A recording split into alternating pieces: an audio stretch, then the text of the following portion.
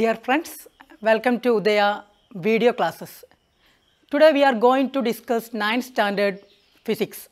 അപ്പോൾ നമ്മൾ ഇന്ന് ഡിസ്കസ് ചെയ്യാൻ പോകുന്നത് 9ാം ക്ലാസ്സിലെ ഫിസിക്സ് ആണ്. അപ്പോൾ നമ്മൾ ഇതുവരെ നിങ്ങൾ ചെറിയ ക്ലാസ്സുകളിൽ 8 വരെ നമ്മൾ സയൻസിനെ മൊത്തം ബേസിക് സയൻസ് എന്ന് പറഞ്ഞാണ് നിങ്ങൾ പഠിച്ചത് അല്ലേ? അപ്പോൾ ഇനി അങ്ങോട്ട് നമ്മൾ ഈ ബേസിക് സയൻസിനെ നമ്മൾ 3ആയിട്ട് ഡിവൈഡ് ചെയ്യുകയാണ്.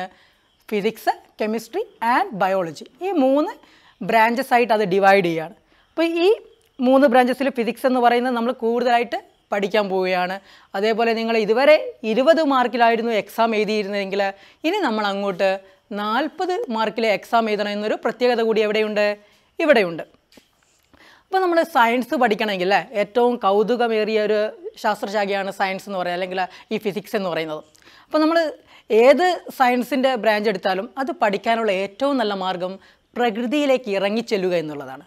പ്രകൃതിയിലേക്ക് ഇറങ്ങിച്ചെല്ലുമ്പോൾ മാത്രമേ നമ്മൾ ആ സയൻസിനെ കൂടുതലായിട്ട് മനസ്സിലാക്കുന്നുള്ളൂ. നിങ്ങളുടെ നിരീക്ഷണ പാഠത്തോടൊപ്പം നിങ്ങളുടെ അറിവും എന്ത് ചെയ്യുന്നു, വർദ്ധിക്കുന്നു. അപ്പം നിങ്ങളൊന്ന് ആലോചിച്ച് നോക്കൂ, നമ്മുടെ ഐസക് ന്യൂട്ടൺ ഒരു ആപ്പിളിൻ്റെ ചോട്ടിൽ ഇരിക്കുന്ന സമയത്താണ് അദ്ദേഹത്തിൻ്റെ തലയിൽ ഒരു ആപ്പിൾ വീഴുന്നത് അല്ലേ? അപ്പം ഞാനല്ലാണെങ്കിൽ അത് എടുത്ത് കഴിച്ചേനെ. പക്ഷേ അദ്ദേഹം എന്ത് ചെയ്തു? അദ്ദേഹം എന്തുകൊണ്ട് ആപ്പിൾ താഴോട്ട് വീഴുന്നു എന്നൊരു ചിന്തയിൽ നിന്നാണ് യൂണിവേഴ്സൽ ലോ ഓഫ് ഗ്രാവിറ്റേഷനും അതേപോലെ ഗ്രാവിറ്റേഷനുമായിട്ടുള്ള മറ്റ് കുറേ കണ്ടുപിടുത്തത്തിലേക്കും അദ്ദേഹത്തെ നയിക്കുന്നത്. അപ്പോൾ നമ്മൾ എപ്പോഴും സയൻസ് പഠിക്കാനുള്ള ഏറ്റവും മാർഗം നിങ്ങളുടെ ചുറ്റുപാടിൽ നിരീക്ഷിക്കുക എന്നുള്ളതാണ്. അപ്പോൾ നമ്മുടെ ഫിസിക്സിലെ 1ാമത്തെ ചാപ്റ്റർ എന്ന് പറയുന്നത് ഫോഴ്സസ് ഓഫ് ഫ്ലൂയിഡ്സ് അഥവാ ദ്രവബലങ്ങൾ. എന്താണ് force, what are the types of forces എന്നൊക്കെ നമ്മൾ എഴുത്ത് പഠിച്ചിട്ടുണ്ട് ഇല്ലേ? ഇവിടെ നമുക്കറിയണം എന്താണ് ഫ്ലൂയിഡ് അല്ലേ, എന്താണ് ദ്രവം. നമ്മൾ ഈസി ആയിട്ട് നമുക്ക് പറയാം, ഫ്ലൂയിഡ് എന്ന് പറയുന്നത് അതായത് ലിക്വിഡ്സിനെയും ഗ്യാസസിനെയും കോമൺ ആയിട്ട് അല്ലെങ്കിൽ പൊതുവായി പറയുന്ന പേരാണ് fluids. The liquids and gases commonly known as fluids.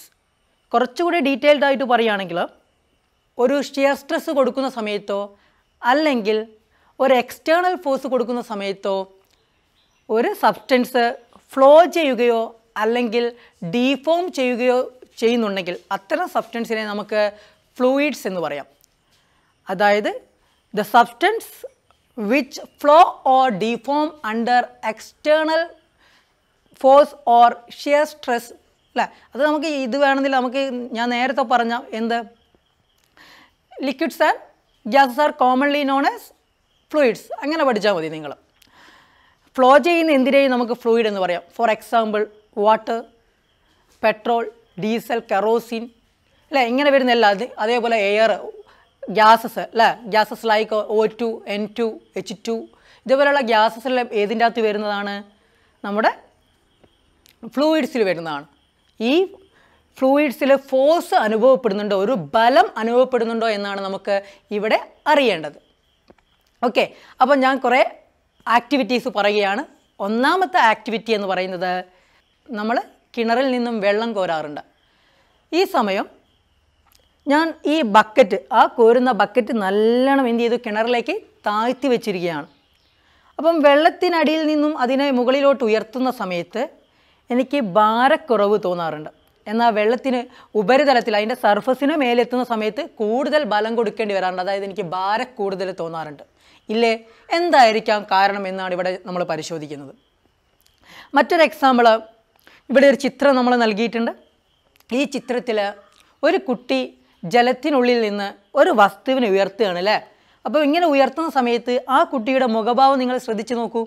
ആ മുഖഭാവത്തിൽ നിങ്ങൾക്ക് കാണാം, ആ വെള്ളത്തിനടിയിലായിരിക്കുന്ന സമയത്ത് കുട്ടി കുറച്ച് കൂളാണ്. പിന്നെ കുറച്ചുകൂടി ഉയർത്താൻ ശ്രമിക്കുന്ന സമയത്ത് കുട്ടിയുടെ ഭാവത്തിൽ നല്ല വ്യത്യാസമുണ്ട്. അതായത് കൂടുതൽ ഭാരം തോന്നിക്കുന്നതായിട്ട് നമുക്ക് അവിടെ ഫീൽ ചെയ്യുന്നുണ്ട്.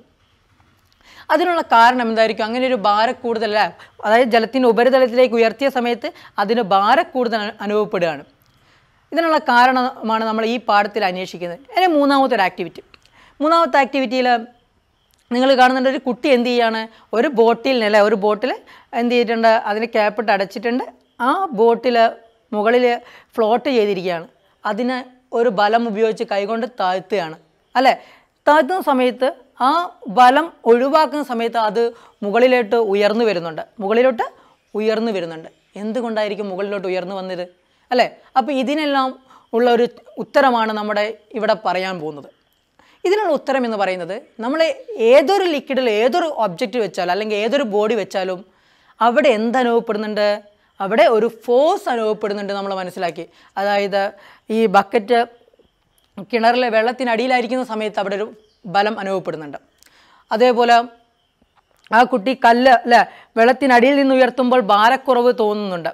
അതേപോലെ ബോട്ടിൽ താത്തിയ സമയത്തും ആ ബലം ഒഴിവാക്കിയ സമയത്ത് അത് തിരിച്ച് മുകളിലോട്ട് ഉയർന്നു വരുന്നതായി കാണാം. ഇവിടെയെല്ലാം നമുക്കൊരു ബലം അനുഭവപ്പെട്ടതായി കാണാം. ബലം എങ്ങോട്ട് അനുഭവപ്പെട്ടു?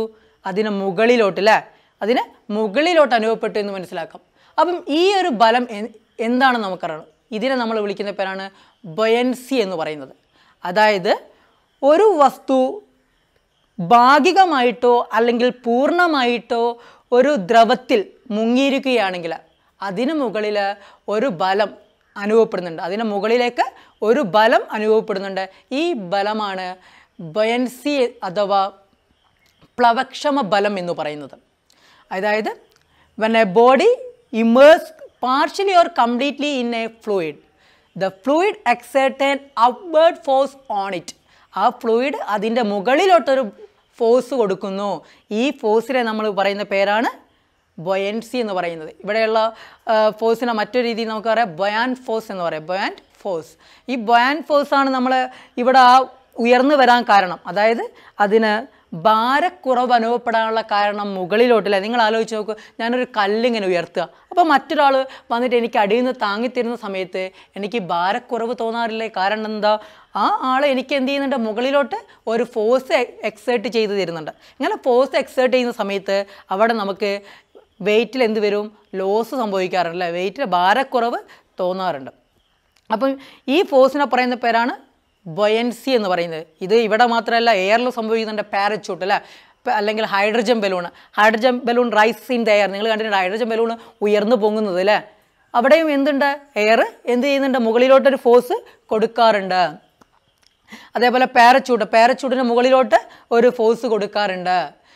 അതേപോലെ നിങ്ങൾ കണ്ടിട്ടുണ്ടോ ലിക്വിഡ്സിൽ താഴെ നിന്ന് മുകളിലോട്ട് ചെറിയ ചെറിയ എന്താ ബബിൾസ് വരുന്നത് അല്ലേ? ചെറിയ കുമിളകൾ ഇങ്ങനെ ഉയർന്നു വരുന്നതായിട്ട് കാണാം നിങ്ങൾക്ക് അല്ലേ? അപ്പോൾ ഇവിടെയെല്ലാം ഏത് ഫോഴ്സ് ഉണ്ട്? ബൊയൻസി എന്ന് പറയുന്ന ഫോഴ്സ് ഉണ്ട്. അപ്പം ഒന്നുകൂടെ പറയാണ്, ബൊയൻസി എന്ന് പറയുന്നത് when a body immersed completely or partially in a fluid, the fluid exerts an upward force on it is called buoyancy. ഇനി നമുക്കറിയേണ്ടത് ഇവിടെ ഇതെങ്ങനെയല്ലേ ഉണ്ടാകുന്നു? ഈ ബൊയൻസി എങ്ങനെയാണ് ഉണ്ടാകുന്നത്?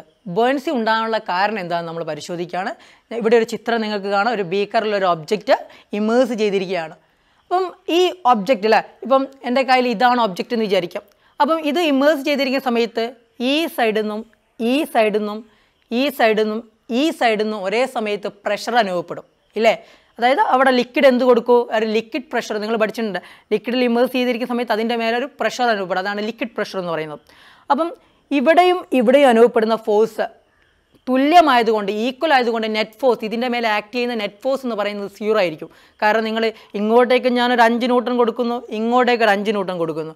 രണ്ട് ഈക്വൽ ആയതുകൊണ്ട് അത് ക്യാൻസൽ ചെയ്യപ്പെടും. അതുകൊണ്ട് ഇതിൻ്റെ നെറ്റ് ഫോഴ്സ് എത്രയായിരിക്കും? 0. അതുകൊണ്ട് ഇങ്ങോട്ടോ മൂവ് ചെയ്യില്ല. അതേ സമയത്ത് മുകളിൽ നിന്നും പ്രഷറുണ്ട്, താഴെ നിന്നും പ്രഷറുണ്ട് അല്ലേ? അപ്പം മുകളിൽ നിന്ന് വരുന്ന പ്രഷർ ചെറുതും താഴെ നിന്ന് വരുന്ന പ്രഷർ വലുതുമായിരിക്കും. എപ്പോഴും ഈ ലിക്വിഡിൻ്റെ താഴോട്ടല്ല, അല്ലെങ്കിൽ ഉയരം കൂടുന്നവരും, ലിക്വിഡ് കോളത്തിൻ്റെ ഉയരം കൂടുന്നവരും അടിഭാഗത്തേക്ക് എന്ത് ചെയ്യും? പ്രഷർ കൂടി വരും. അപ്പോൾ ഈ ഭാഗത്തായിരിക്കും പ്രഷർ കൂടി, ഈ താഴ്ഭാഗത്ത് പ്രഷർ കൂടുതലും, ഇവിടെ പ്രഷർ എന്തായിരിക്കും? കുറവായിരിക്കും. അപ്പോൾ നമുക്ക് ഇവിടെയുള്ള ഇതിൻ്റെ വ്യത്യാസമായിരിക്കും ഇതിനനുഭവപ്പെടുന്ന പ്രഷർ എന്ന്, ടോട്ടൽ അല്ലെങ്കിൽ നെറ്റ് പ്രഷർ എന്നറിയപ്പെടുന്നത് അല്ലേ? അതായത് ഇവിടെ ഇപ്പോൾ ഒരു 10 ന്യൂട്ടണും ഇവിടെ നിന്ന് ഒരു 5 ന്യൂട്ടണുള്ള, അപ്പോൾ ഇതിൻ്റെ മേലെ ആക്ട് ചെയ്യുന്ന പറഞ്ഞാൽ 10 - 5 = 5 ന്യൂട്ടൺ ആയിരിക്കും ആക്ട് ചെയ്യുന്നത് അല്ലേ? ആ 5 ന്യൂട്ടൺ ആയിരിക്കും ഇതിൻ്റെ മേലെ അനുഭവപ്പെട്ട ബൊയാൻ ഫോഴ്സ് എന്ന് പറയുന്നത്. ഓക്കെ, ആ പ്രഷറാണ് ശരിക്കും ബൊയാൻ ഫോഴ്സ് അല്ലെങ്കിൽ ബൊയാൻസിക്ക് കാരണം എന്ന് പറയുന്നത്. ഓക്കെ, അപ്പോൾ നമ്മൾ ആ ചിത്രത്തിൽ കണ്ടിരിക്കുന്നു. ഇനി നമുക്ക് ഹൗ ടു മെഷർ ബൊയൻസി, എങ്ങനെയാണ് ഇതിനെ മെഷർ ചെയ്യുക, എങ്ങനെയാണ് നമുക്കിത് കാൽക്കുലേറ്റ് ചെയ്യാൻ സാധിക്കുക എന്നാണ് നോക്കുന്നത്. അപ്പം ഞാൻ ഇവിടെ ഒരു ബീക്കറിൽ വാട്ടർ എടുത്തിട്ടുണ്ട്. 2 ഒബ്ജക്റ്റുകളാണ് ഞാൻ ഇവിടെ എടുത്തിരിക്കുന്നത്. ഒന്നൊരു സ്റ്റോൺ ആണ്, മറ്റൊന്നൊരു മെറ്റൽ പീസാണ്. അതായത് ഒരു കല്ലും ഒരു ലോഹഭാഗവും എടുത്തിട്ടുണ്ട്, അല്ലെങ്കിൽ ലോഹത്തിൻ്റെ കഷ്ണവും എടുത്തിട്ടുണ്ട്. അപ്പം ഇതിനെ ഞാനൊരു സ്പ്രിംഗ് ബാലൻസ് നിങ്ങൾ കണ്ടിട്ടുണ്ടാകും. നമ്മൾ ആക്രിയിൽ എടുക്കാൻ വരുന്ന ആൾക്കാരെടുത്ത് നമുക്ക് കാണാം. അത് ഈ ചിത്രത്തിൽ നമുക്കിവിടെ കാണാം. അത് കാലിബ്രേറ്റ് ചെയ്തിരിക്കുന്നത് ന്യൂട്ടണിലാണ്. അതായത് അതിൻ്റെ മെഷർമെൻറ്റ് എപ്പോഴും എത്രയിലാണ് വരിക? ന്യൂട്ടണിലാണ് വരിക. നമ്മൾ കിലോഗ്രാമിലല്ല ഇവിടെ വരിക, ന്യൂട്ടണിലാണ് അതിൻ്റെ മെഷർമെൻറ്റ് എടുത്തിരിക്കുന്നത്. അത് അങ്ങനെയാണ് സെറ്റ് ചെയ്തിരിക്കുന്നത്. അപ്പോൾ ഞാൻ ഈ സ്റ്റോണിൻ്റെ വെയ്റ്റും ഈ മെറ്റൽ പീസിൻ്റെ വെയ്റ്റും എനിക്കറിയണം. അതിനുവേണ്ടി ഞാൻ ഈ സ്പ്രിംഗ് ബാലൻസിൽ ഈ സ്റ്റോണിനെ ഞാൻ എന്ത് ചെയ്യാൻ പോവുകയാണ്? മെഷർ ചെയ്യാൻ പോവുകയാണ്, അതിൻ്റെ വെയ്റ്റിൽ. അപ്പം വെയ്റ്റ് എപ്പോഴും എങ്ങോട്ടേക്കാണ് ആക്ട് ചെയ്യുക? ഒരു ഒബ്ജക്റ്റ് ആണെങ്കിൽ ഇതിൻ്റെ വെയ്റ്റ് എപ്പോഴും താഴ്ഭാഗത്തേക്കാണ് ഉണ്ടാവുക. കാരണം എർത്ത് എക്സേർട്ട് ചെയ്യുന്ന ഫോഴ്സാണ് ഒരു ഒബ്ജക്റ്റിൻ്റെ മേലെ ആക്ട് ചെയ്യുന്ന വെയ്റ്റ് എന്ന് പറയുന്നത്. അതായത് ഇതിൻ്റെ വെയ്റ്റ് എന്ന് പറയുന്നത് ഇതിൻ്റെ mass into acceleration due to gravity m/g ആണ്. അതായത് ഇതിൻ്റെ മേലെ എർത്ത് എക്സേർട്ട് ചെയ്യുന്ന ഫോഴ്സാണ് ഇതിൻ്റെ വെയ്റ്റ് എന്ന് പറയുന്നത്. ഓക്കെ, അപ്പം ഞാനിതിനെ ഇവിടെ മെഷർ ചെയ്യുകയാണ്. മെഷർ ചെയ്യുന്ന സമയത്ത് നിങ്ങൾക്ക് കാണാം അതിൻ്റെ വെയ്റ്റ് എന്ന് പറയുന്നത്, അല്ലേ, സ്റ്റോണിൻ്റെ വെയ്റ്റ് എന്ന് പറയുന്നത്, വെയ്റ്റ് ഇൻ എയർ, അതിൻ്റെ വെയ്റ്റ് എന്ന് പറയുന്നത് 60 ന്യൂട്ടൺ. ഇതിനെ ഞാൻ എന്ത് ചെയ്യുകയാണ്? ഈ വാട്ടറിലേക്ക് ഇമേഴ്സ് ചെയ്യാൻ പോവുകയാണ്, അല്ലേ. ഇതിനെ ഞാൻ ഇതിലേക്ക് മുക്കാൻ പോവുകയാണ്. ഇതിലേക്ക് മുക്കിയ സമയത്ത് നിങ്ങൾ കണ്ടു ആ സ്റ്റോണിൻ്റെ മേലെ എക്സ്പീരിയൻസ് ചെയ്യുന്ന ഫോഴ്സ്, അല്ലേ, അല്ലെങ്കിൽ അതിൻ്റെ വെയ്റ്റ് എന്ന് പറയുന്നത് നിങ്ങൾ നോക്ക്. അതിൻ്റെ വെയ്റ്റ് എന്ന് പറയുന്നത് ഇവിടെ കാണിച്ചിരിക്കുന്നത് 45 ആണ്. എയറിൽ 60 ഉണ്ടായിരുന്നു. അതേസമയം വെയ്റ്റ് ഇൻ വാട്ടർ എന്ന് പറയുന്നത് എത്രയാണ്? 45 ആണ്. ഓക്കെ, അപ്പോൾ എത്ര ലോസ് ഉണ്ട് അവിടെ? ലോസ് എന്ന് പറയുന്നത് എത്രയാ?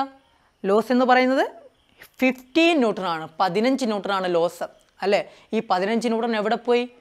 15 ന്യൂട്ടൺ എന്ന് പറയുന്നത് എന്തായിരിക്കാം? ഈ ഒബ്ജക്റ്റ് ആണെങ്കിൽ ഞാനിത് 60 ന്യൂട്ടൺ ഉണ്ടായിരുന്നു, അല്ലേ.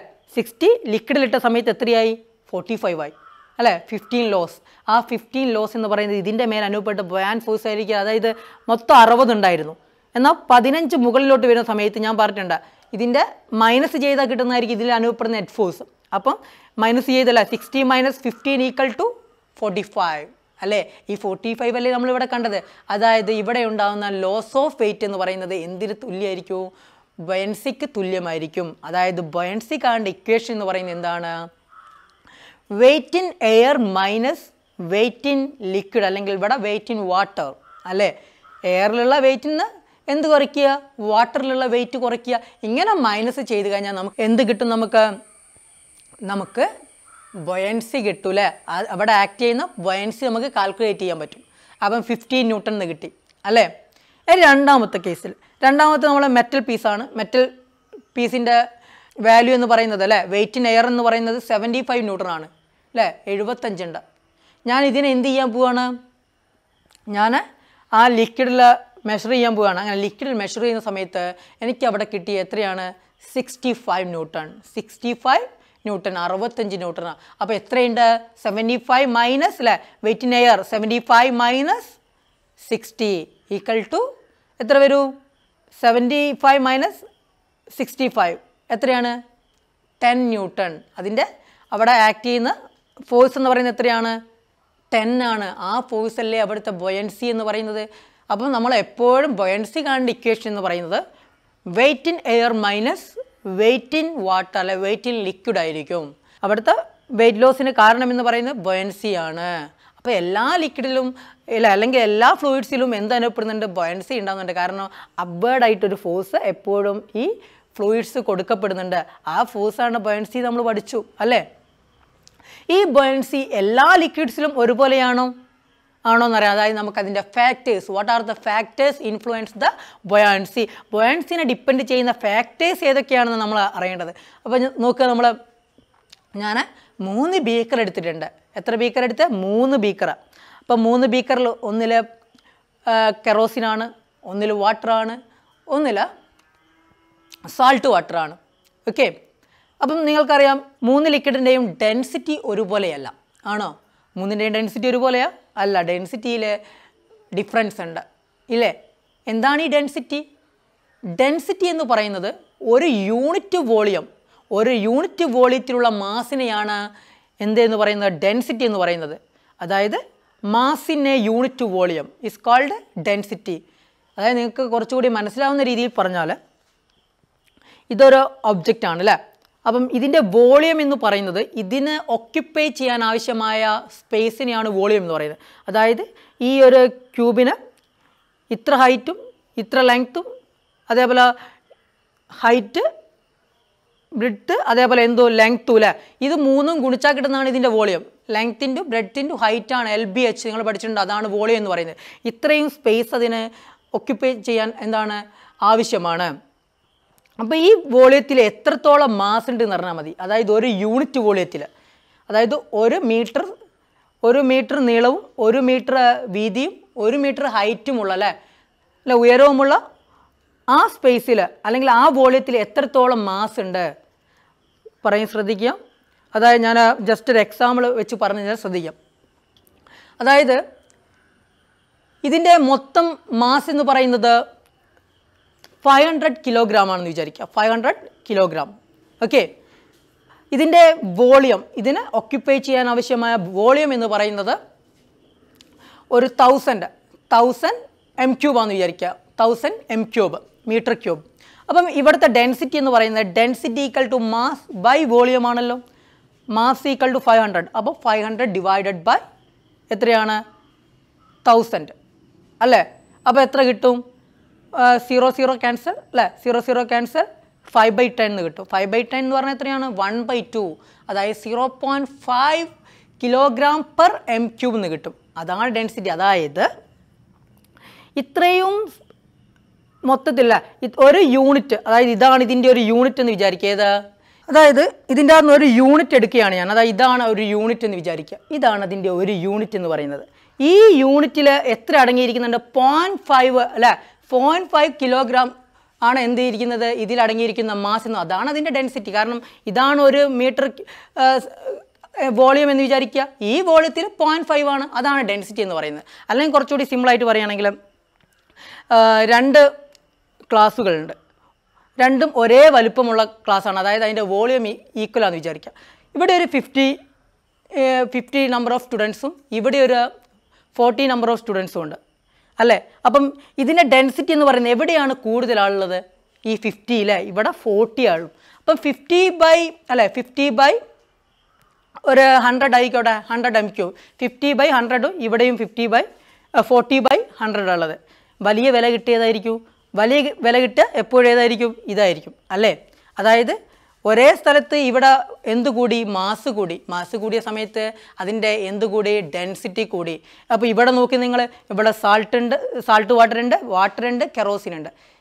ഈ സാൾട്ട് വാട്ടറിൽ സാൾട്ടും കൂടി വരുന്നില്ല, അതായത് മാസിൻ്റെ അളവ് കൂടുതലാണ്. അപ്പോൾ അതിൻ്റെ ഡെൻസിറ്റി കൂടുതലാണ് ആ ലിക്വിഡിന്.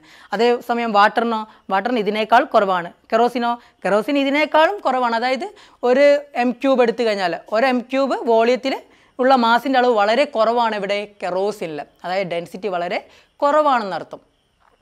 അതായത് എപ്പോഴും ഡെൻസിറ്റി മാസിനെയും വോളിയത്തിനെയും ഡിപ്പെൻഡ് ചെയ്തിരിക്കും ഇല്ലേ. അതായത് മാസ് കൂടുതൽ വിചാരിക്കുക, ഒരേ വോളിയത്തിൽ മാസ് കൂടുതലായിരിക്കും. ആ മാസ് കൂടിയാലായിരിക്കും എന്ത് കൂടുതൽ? ഡെൻസിറ്റി കൂടുതൽ. ഇനിയിപ്പം അതേപോലെ വോളിയം കൂടുന്നതിനനുസരിച്ച് ഡെൻസിറ്റി കുറയും. അത് ഇൻവേഴ്സ്ലി പ്രൊപ്പോർഷണലാണ്. ഡെൻസിറ്റി കുറയുക ചെയ്യും എന്ത് കൂടുമ്പം? വോളിയം കൂടുന്ന സമയത്ത്. അപ്പോൾ നമ്മൾ നോക്കുക, ഞാൻ എയറിലുള്ള ഒരു ഒബ്ജക്റ്റ് എടുത്തു. ഒബ്ജക്റ്റ് ഞാൻ സ്പ്രിംഗ് ത്രാസ് ഉപയോഗിച്ചിട്ട് വെയിറ്റ് മെഷർ ചെയ്യുകയാണ്. ഇപ്പം ഇതിൻ്റെ വെയിറ്റ് എന്ന് പറയുന്നത്, എയറിലുള്ള വെയിറ്റ് എന്ന് പറയുന്നത് 10 ന്യൂട്ടൺ ആണെന്ന് വിചാരിക്കുക. 10 ന്യൂട്ടൺ. ഓക്കെ. എയറിലുള്ള വെയിറ്റിന് എയർ എന്ന് പറയുന്നത് 10 ന്യൂട്ടൺ ആണ്. ഇതിനെ ഞാൻ 3 ലിക്വിഡിൽ ഞാൻ ഇമ്മേഴ്സ് ചെയ്യാൻ പോവുകയാണ്. കിട്ടുന്ന മെഷർമെൻറ്റ് ഒരുപോലെയാണോ എന്ന് നമുക്കറിയണം. ഞാൻ ആദ്യം കെറോസിനിലേക്ക് ഇമ്മേഴ്സ് ചെയ്തു. ആ കെറോസിനിലേക്ക് ഇമ്മേഴ്സ് ചെയ്ത സമയത്ത് എനിക്ക് കിട്ടിയ വില, കെറോസിനിലേക്ക് ഇമ്മേഴ്സ് ചെയ്ത സമയത്ത് എനിക്ക് കിട്ടിയ വില 8 ന്യൂട്ടൺ ആണ്. ഓക്കെ. എത്രയാണ് കിട്ടിയത്? 8 ന്യൂട്ടൺ. ഓക്കെ. രണ്ടാമത് ഞാൻ വാട്ടറിലേക്ക് ഇമ്മേഴ്സ് ചെയ്യാണ്. വാട്ടറിലേക്ക് ഇമ്മേഴ്സ് ചെയ്ത സമയത്ത് എനിക്ക് കിട്ടി 6 ന്യൂട്ടൺ. ഓക്കെ. ഇനി ഞാൻ സാൾട്ട് വാട്ടറിലേക്ക് ഇമ്മേഴ്സ് ചെയ്യാണ് അല്ലേ. സാൾട്ട് വാട്ടറിൽ ഇമ്മേഴ്സ് ചെയ്ത സമയത്ത് എനിക്ക് കിട്ടി 4 ന്യൂട്ടൺ അല്ലേ. അതായത് കൂടുതലായിട്ട് എനിക്ക് വെയിറ്റ് തോന്നിയത് എവിടെയാണ്? എനിക്ക് തോന്നിയത് ഈ കെറോസിനിലാണ്.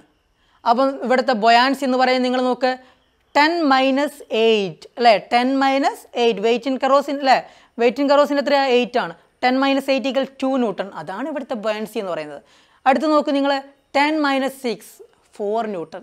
ഇവിടെ എത്രയാണ്? 10 മൈനസ് 4 ഈക്വൽ ടു 6 ന്യൂട്ടൺ. കൂടുതൽ ബോയാൻസി എവിടെയാണ്? കൂടുതൽ ബോയാൻസി ഡെൻസിറ്റി കൂടിയതിലാണ്. ഓക്കെ, അപ്പോൾ നമ്മൾ ഇവിടെ നിന്നൊരു കൺസെപ്റ്റിലേക്ക് എത്തി. നമ്മൾ ബൊയാൻസി കൂടാനുള്ള ഒരു റീസൺ എന്ന് പറയുന്നല്ലേ, ആ ലിക്വിഡിൻ്റെ എന്തിനെ ഡിപ്പെൻഡ് ചെയ്തിരിക്കും? ഇൻഫ്ലുവൻസ് ചെയ്യുന്നുണ്ട്, ഡെൻസിറ്റിയെ ഇൻഫ്ലുവൻസ് ചെയ്യുന്നുണ്ട്. അതായത് when density increases ബൊയൻസി also increases. Density കൂടുകയാണെങ്കിൽ ആരും കൂടും? ബൊയൻസിയും കൂടും. ഇനി ഡെൻസിറ്റി കുറവാന്ന് വിചാരിക്കുക, കണ്ടില്ലേ കെറോസിൽ, അപ്പം ബൊയൻസിയും ഡിക്രീസ് ചെയ്യും. അപ്പം ഒന്നാമത്തെ ഫാക്ടർ അല്ലേ, ആ ഒന്നാമത്തെ ഫാക്ടറാണ് ഡെൻസിറ്റി എന്ന് പറയുന്നത്. ഓക്കെ, ഇതിൻ്റെ ഡെൻസിറ്റി എന്ന് പറയുന്നത് 810 ആണ്. 810 കിലോഗ്രാം എം ക്യൂബ്. ഇവിടെ 1000 കിലോഗ്രാം എം ക്യൂബ് ആണ് വാട്ടറിൻ്റെത്. 1025 കിലോഗ്രാം പെർ എം ക്യൂബ് ആണ് സാൾട്ട് വാട്ടറിൻ്റെത്.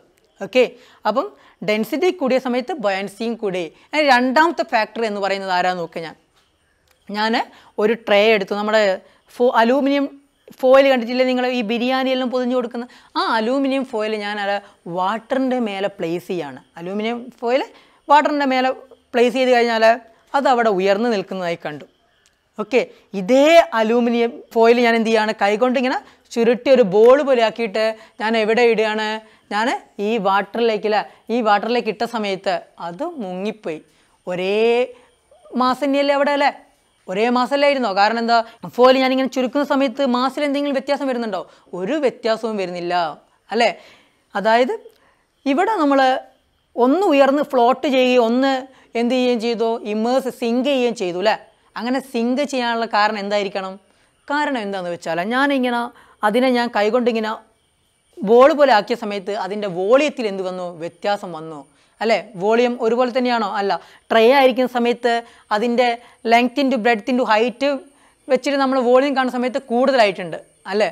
എന്നാൽ ഞാനിങ്ങനെ അതിനെ ഒരു ബോൾ പോലെ ആക്കി അതിൻ്റെ വോളിയം കാണുന്ന സമയത്തോ, അതിൻ്റെ വോളിയം കാണുന്ന സമയത്ത് അത്രയും വോളിയം ഇല്ല. കൂടുതൽ വോളിയം ഇതിനാ ആദ്യം കണ്ട ഇതാ അല്ലേ? ആദ്യം കണ്ടതിനല്ലേ നമ്മൾ വോളിയം കൂടിയ സമയത്ത് എന്ത് കൂടി? ബൊയൻസി കൂടി. ബൊയൻസി കൂടാനുള്ള കാരണം എന്താണെന്ന് വെച്ചാൽ വോളിയം കൂടുന്ന സമയത്ത് ഡെൻസിറ്റിയിലെല്ലാം വേരിയേഷൻ ഉണ്ടാവില്ലേ? ഡെൻസിറ്റിയിൽ കുറവ് വന്നിട്ടുണ്ടാവും അല്ലേ? ഒരു സാധനം ഫ്ലോട്ട് ചെയ്യുകയാണെങ്കിൽ നിങ്ങൾ ആലോചിച്ച് നോക്ക്, നമ്മൾ കണ്ടിട്ടുണ്ടാവും ചില വസ്തുക്കളെല്ലാം ഇങ്ങനെ ഫ്ലോട്ട് അല്ലേ? വുഡൻ പീസ് അല്ലേ? അതേപോലെ ചിലപ്പോൾ നമ്മളെ പ്ലാസ്റ്റിക് ഇതെല്ലാം ഇങ്ങനെ ഫ്ലോട്ട് ചെയ്യുന്ന കാണാം വാട്ടറിൽ. കാരണം വാട്ടറിനേക്കാൾ ഡെൻസിറ്റി കുറവായിരിക്കണം ഈ ഒബ്ജക്റ്റിന്. ഈ സമയത്താണ് അത് ഫ്ലോട്ട് ചെയ്യുന്നതെന്ന് നമുക്ക് പറയാം. അപ്പം രണ്ട് ഫാക്ടേഴ്സ് എന്ന് പറയുന്നത് ഒന്ന് ഡെൻസിറ്റിയാണ്, ഒന്ന് വോളിയമാണ്. ഓക്കെ, അപ്പം നമ്മൾ ഇന്ന് പറഞ്ഞിരിക്കുന്ന കാര്യങ്ങളെ ഒന്നുകൂടി ഞാൻ പറയുകയാണ്, ശ്രദ്ധിക്കുക.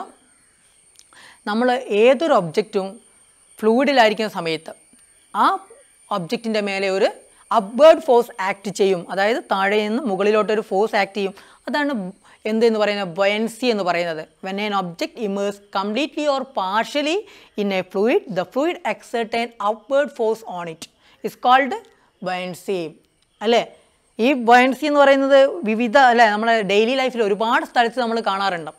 നമ്മൾ ഹൈഡ്രജൻ ബലൂണിൻ്റെ കേസിൽ, നമ്മളൊരു ബോട്ടിൽ ഫ്ലോട്ട് ചെയ്യുന്ന സമയത്ത്, അല്ലെങ്കിൽ നിങ്ങൾ വെള്ളത്തിനടിയിൽ നിന്ന് ഏതെങ്കിലും ഒരു വസ്തു ഉയർത്താൻ അല്ലേ ശ്രമിക്കുന്ന സമയത്ത്, അങ്ങനെ ഒരുപാട് സിറ്റുവേഷൻ നമുക്ക് ഡെയിലി ലൈഫിൽ കാണാറുണ്ട്. അതേപോലെ ഇത് മെഷർ ചെയ്യാൻ അല്ലേ, ബൊയൻസി മെഷർ ചെയ്യാനുള്ള ഇക്വേഷൻ എന്ന് പറയുന്നത് ബൊയൻസി equal to weight in air minus weight in water അല്ലെങ്കിൽ ലിക്വിഡാണ്. എയറിലുള്ള വെയ്റ്റിൽ നിന്ന് ലിക്വിഡിലുള്ള വെയ്റ്റ് മൈനസ് ചെയ്ത് കഴിഞ്ഞാൽ അവിടെ എന്ത് കിട്ടും? ബൊയൻസി കിട്ടും. ഈ ബൊയൻസി എന്ന് പറയുന്നത് ഫോഴ്സ് ആയതുകൊണ്ട് അതിൻ്റെ യൂണിറ്റ് എപ്പോഴും ന്യൂട്ടൺ ആയിരിക്കും. ക്യാപിറ്റൽ ലെറ്റർ N കൊണ്ട് ഡിനോട്ട് ചെയ്യാം നമുക്കതിന്. ഇനി അടുത്ത് നമ്മൾ എന്താ പറഞ്ഞത്? What are the factors influence the buoyancy? ഏതൊക്കെ ഫാക്ടേഴ്സാണ് ബൊയാൻസിയെ ഇൻഫ്ലുവൻസ് ചെയ്യുന്നത്? ഏതൊക്കെ ഫാക്ടേഴ്സാണ്? ഫസ്റ്റ് വൺ ഡെൻസിറ്റി അല്ലേ? രണ്ടാമത്തേതാണ് വോളിയം. അതായത് ഡെൻസിറ്റി കൂടുകയാണെങ്കിൽ ബൊയൻസി ഓൾസോ ഇൻക്രീസസ് അല്ലേ? ഡെൻസിറ്റി കൂടുകയാണെങ്കിൽ ബൊയൻസി കൂടും. ഇനി ഡെൻസിറ്റി കുറയുകയാണെങ്കിലോ ബൊയൻസി ഡിക്രീസ് ചെയ്യും. രണ്ടാമത്തെ ഫാക്ടർ വോളിയമാണ്. വോളിയം കൂടുകയാണെങ്കിൽ ബൊയൻസി എന്ത് ചെയ്യും? ഇൻക്രീസ് ചെയ്യും. വോളിയം കുറയുകയാണെങ്കിലോ ബൊയൻസി ഡിക്രീസ് ചെയ്യും. കാരണം വോളിയം ഡെൻസിറ്റി തമ്മിൽ ഓൾറെഡി ഞാൻ പറഞ്ഞു, വോളിയം ഡെൻസിറ്റി തമ്മിൽ എന്തുണ്ട്? റിലേഷൻ ഉണ്ട്. കാരണം മാസ് പെർ യൂണിറ്റ് വോളിയമാണ് ഡെൻസിറ്റി എന്ന് പറയുന്നത്. ഓക്കെ, അപ്പം ഫ്ലോ ചെയ്യുന്ന എന്തിനേയും നമുക്ക് ഫ്ലൂയിഡ് എന്ന് വിളിക്കാൻ പഠിച്ചു. ഇത്രയും കാര്യങ്ങളാണ് നമ്മൾ ഈ ആദ്യ സെക്ഷനിൽ നമ്മൾ പറയുന്നത്.